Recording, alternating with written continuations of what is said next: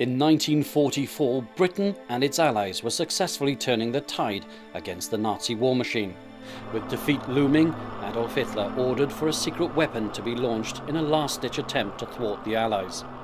The task of detecting and tracking this new threat fell to a specialist group of women. One of these women was Eileen Younghusband. Throughout the Second World War, Eileen and her fellow officers tracked many of Hitler's aerial forces, but none were as deadly as the V-2 rockets. Carrying Hitler's wrath with them, the V-2s left nothing but devastation in their wake. Eileen's wartime efforts took her beyond her native shores, as she played her small but significant part in restoring freedom to Europe and bringing down the tyrannical Third Reich. Under the Official Secrets Act, Eileen was unable to speak of her wartime operations.